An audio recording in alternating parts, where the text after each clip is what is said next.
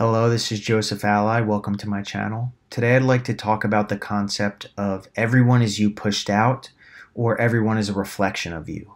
So it says in the Bible that there is one God. It says that God became flesh and dwelt among us, but that word among actually is better translated and more accurately translated as in, so within us. It also says that, do you not realize that Jesus Christ is in you? And it says that I and my Father are one, but my Father is greater than I. And that's Jesus Christ speaking. So basically what those few verses of the Bible, and there's many more to articulate this, but what it's saying is that you are God. And it also says that everyone is God. And so there's only one God, so that means that everyone is you. And the beautiful thing about this topic is that although it's controversial because it basically explains that no one has free will, what it does is it unlocks the power to know that you can actually do anything that you want to do.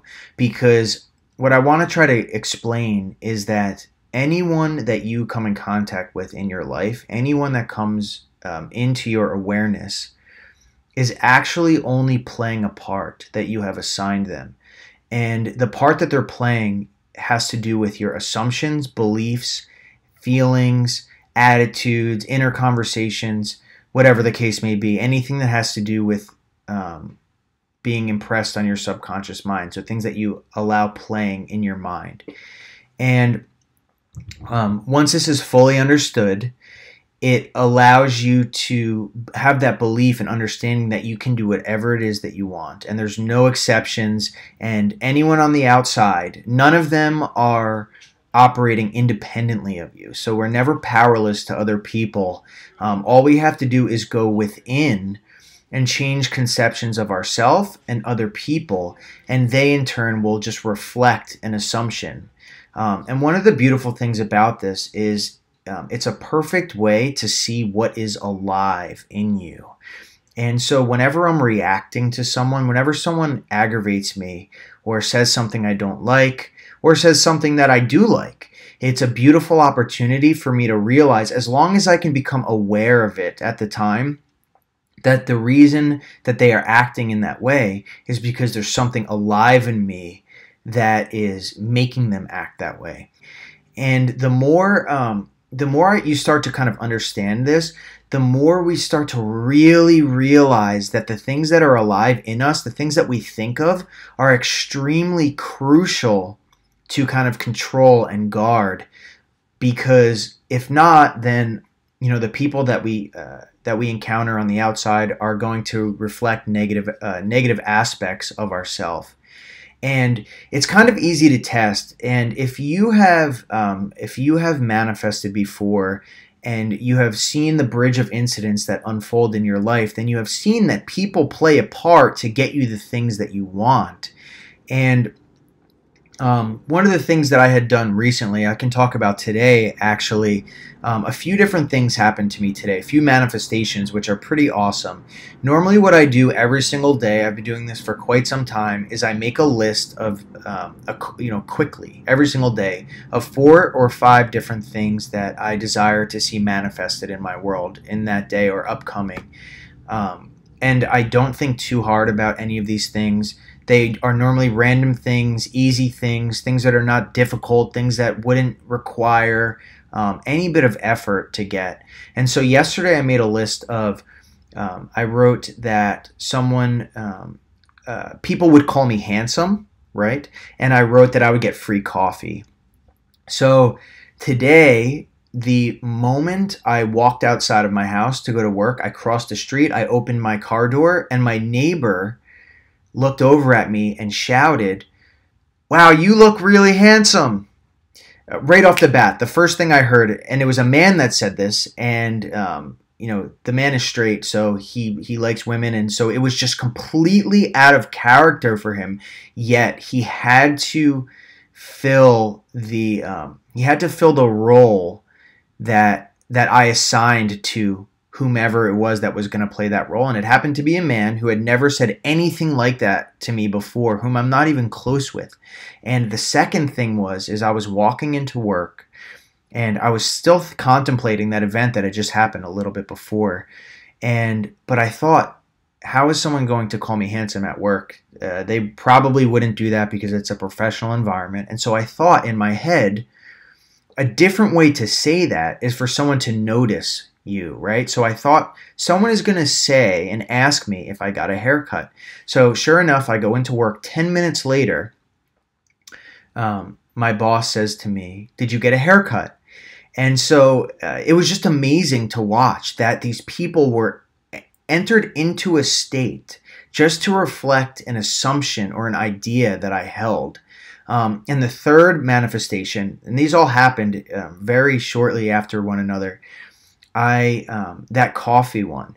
So I wrote down that I got a free coffee, right? So I get a message in my work channel at work, and they said that they were going to get a free coffee. They were going to go get coffee, right? Normally what that means is that it's on the company. And so I thought to myself, wow, that's amazing. That's the third manifestation, and it happened within 2 hours. But at that same moment, I got called into the office to have a conversation about something. And, a few minutes passed, and I wanted to get out to get my free coffee. So the conversation ended. I went downstairs. I left the building, and I couldn't see where anybody went. So I decided to walk over towards Starbucks. I figured that since it's the closest the closest coffee shop to me, that's probably where they all went. So I walked to Starbucks, I walked inside, and I realized that no one was there for my work. So I had already I had decided that I wasn't going to buy the coffee. So instead I bought food. And I just assumed, I was thinking to myself, like, is the food going to be free? This is just what I'm thinking in my mind. Well, I paid for my I paid for my food. It wasn't free, and I was just walking outside thinking, oh well. But right before I got to the door, I heard the words, "Hey Joe." So I looked over. It was a barista from behind the counter, and what she said to me was, "I learned how to make 2 new drinks yesterday. Can I make one for you, please?" And I said, "Sure." And she said, "It's free." And so she ended up making me this extremely delicious Grecian coffee, which is basically 2 shots of espresso and honey and heavy cream whipped and cinnamon on top. And so it was just so profound that even though I was supposed to get the coffee from work for free, but my higher self, the God within me, knows that I love to see my manifestations. So someone played the part to, out of all the people in the Starbucks, which was there was probably about 6 different people in the Starbucks. She remembered my name. She called me out, and she gave me the drink and no one else. And so it's just amazing, the fact that, the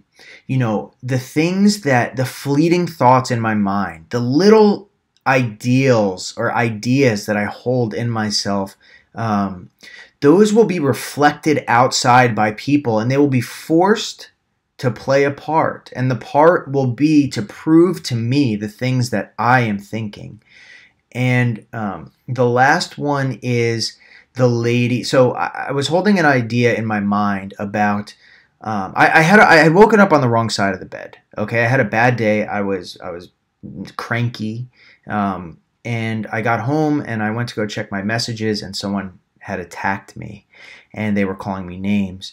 And instantly I reacted, and as I reacted, this just fed back and forth, back and forth, and suddenly, my instincts kicked in, and I thought, this is only a reflection of me. So I sat down for a second, I relaxed, I took some deep breaths, I imagined myself being happy and peaceful, and as soon as I did that, the woman completely stopped messaging me entirely. And the person whom I was talking to was very argumentative before that and had to get the last word. And so when I did this when I did this work and I felt myself being peaceful and happy, and I opened my eyes, I realized, and she did not respond ever again. And I even had the last word, which was amazing.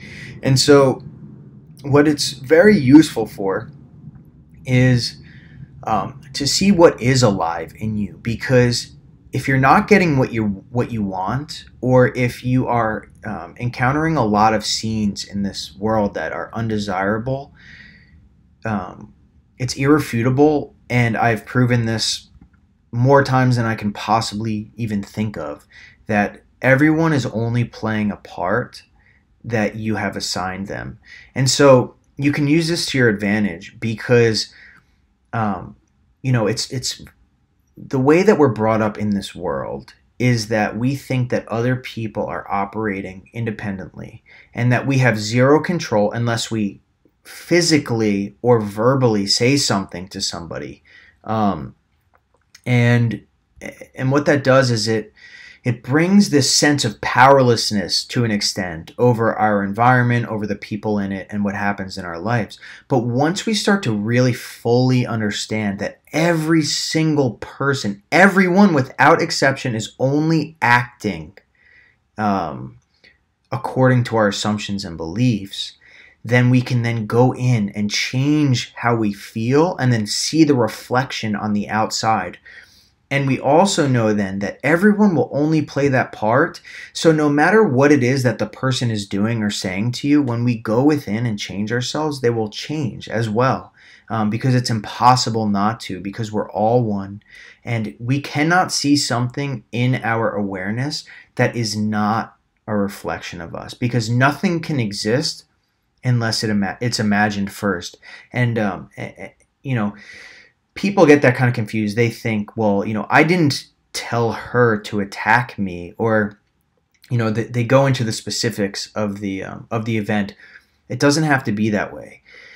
What it just has to be is some mood or emotion or imaginal thought or assumption of how the world works, or that, people don't treat me with respect, or people do treat me with respect, or people think I'm important. I recently had this thought that, and I wrote this down. I wrote, I am important. And within 2 days, one lady at the coffee shop, she literally said to me, "You look important. What do you do?"